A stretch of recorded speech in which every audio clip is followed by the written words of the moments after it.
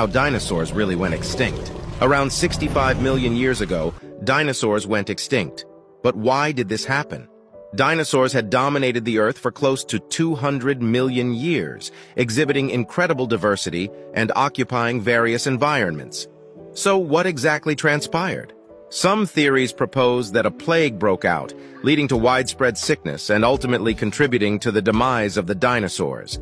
Others posit that rapid climate change resulted in freezing over large regions of vegetation, disrupting the prehistoric food chain.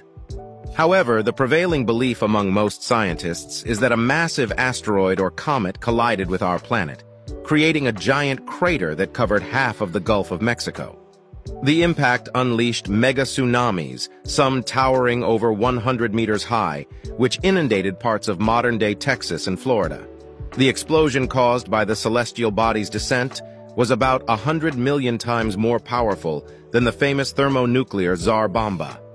The energy from the impact set the surrounding landscape ablaze within a radius of 1,500 kilometers.